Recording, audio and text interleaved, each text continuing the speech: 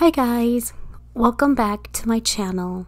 It's been a while since I've told stories in English, so today I'll be telling all my short stories in English instead of Hmong.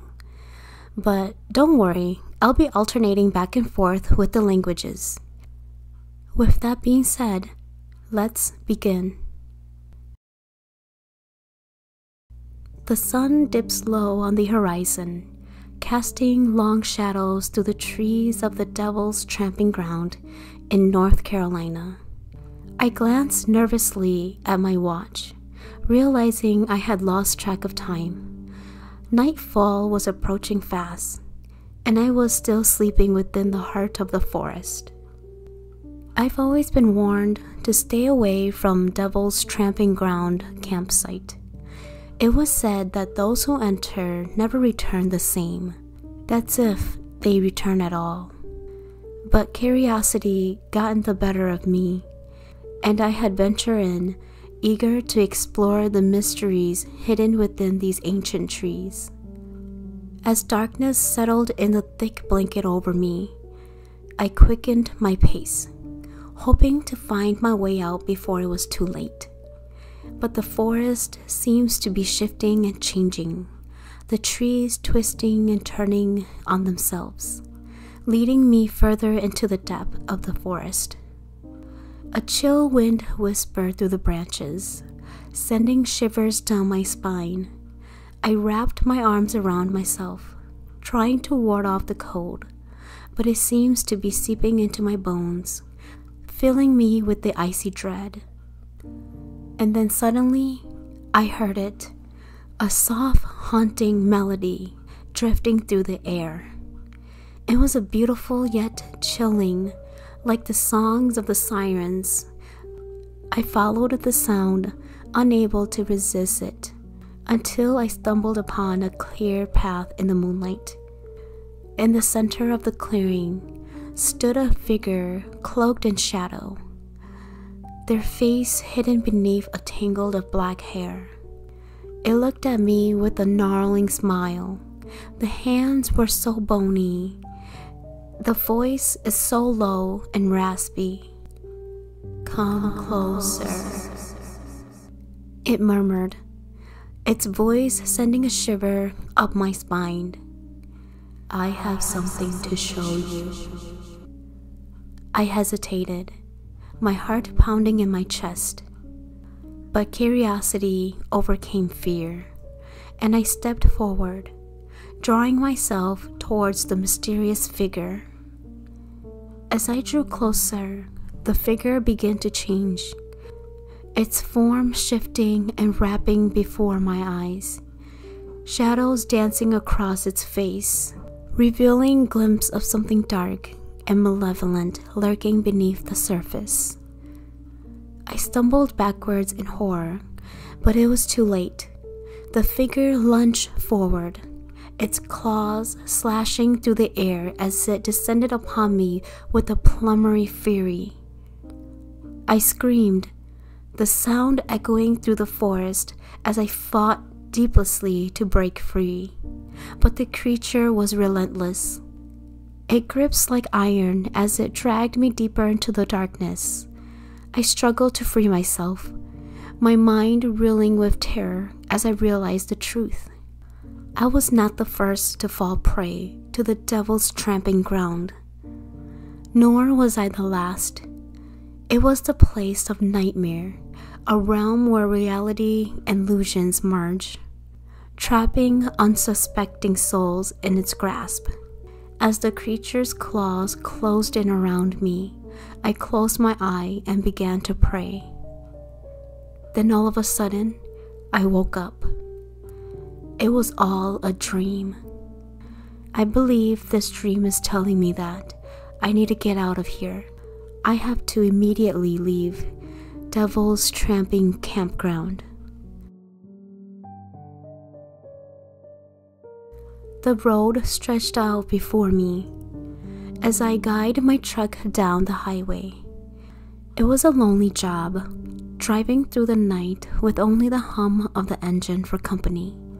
But it was a living, and it puts food on the table for my family. As I cruised along, lost in my thoughts, a sudden jolt shook me from my veers. I glanced into the rearview mirror to see the plume of the smoke rising from the back wheel of my truck. Cursing under my breath, I eased off the gas and guided to the ridge onto the shoulders of the road. I climbed down from the cab and approached the wheel. Looking at it, I saw the damage. The tire was blown out, shredded rubber scattering across the asphalt like confettis. It was a mess, and it was going to take me some time to fix it.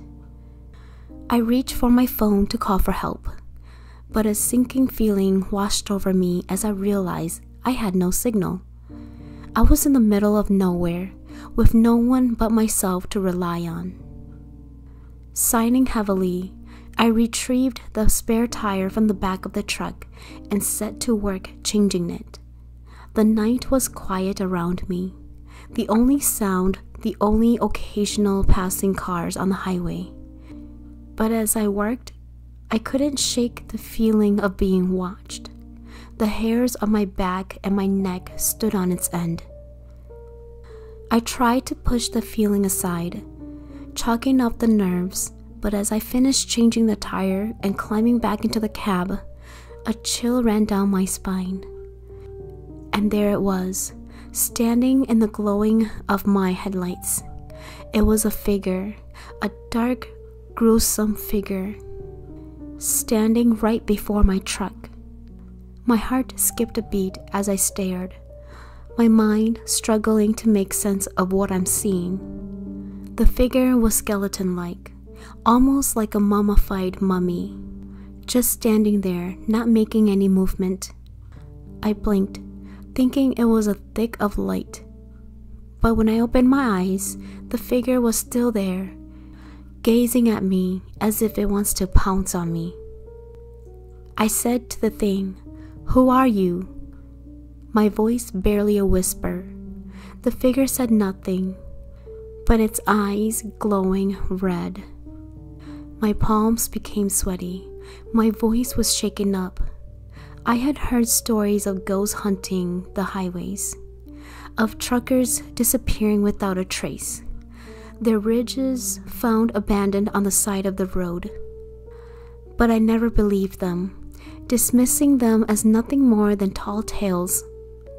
Yet here I was, face to face with something beyond my understanding, something that made my blood ran cold. I fumbled for my keys, my hands trembling as I tried to start up the engine. But when I turned the keys, there was nothing, only the hollow clicks of a dead battery. Panic rose in my chest as I realized I was trapped. Along the side of the road with nowhere to run, the figure drew closer, its movement so slow and delicate, like a predator stalking its prey. I closed my eyes, praying for anything, but when I opened them again, the figure was gone, vanished into the night like a ghostly wisp of smoke. I sat there in the darkness, the only sound, the pounding of my heart in my ears. I didn't know what I had seen, whether it's a trick of my mind or something more scarier. But one thing was for certain, I will never look at this highway the same ever again. And I will definitely not come through this highway ever again too.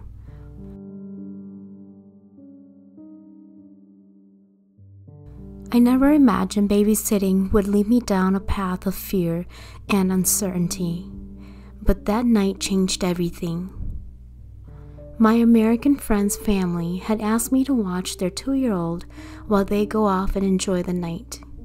Excited for the opportunity to earn some extra cash, I eager to accept the responsibility. As the sun dipped down, casting long shadows throughout the house, I settled in with the baby, hoping for a peaceful evening. Little did I know, peace would be the furthest thing from my grasp. At first, everything seems normal. The baby giggled and cooed as I played with her. Her chubby fingers reached out to grasp the toys and scatter them across the floor. But as the night rose, a sense of unease settled over me, a feeling of being watched. I tried to shake off the feeling, the nervousness, but when the baby's laughter turned into pointing and giggling and looking at the dark corner of the room, my blood ran cold. I followed her gaze, but there was nothing there, just the empty expanse of the room bathed in shadow. Yet the baby continued to stare, her eyes fixed on something that I could not see. Her laughter grew more intense with each passing moment. Fear gripped me like a vice as I watched her crawl towards the corner, her tiny hands reaching out as if it was touching something unseen. I wanted to run, to flee from whatever sinister presence lurking in that dark corner, but I couldn't just leave the baby alone. With trembling hands, I scooped her up and fled to her room, locking the door behind me as I sought refuge in the safe place of the baby's nursery. But even there, I could feel the weight of the darkness pressing in, threatening to consume the both of us.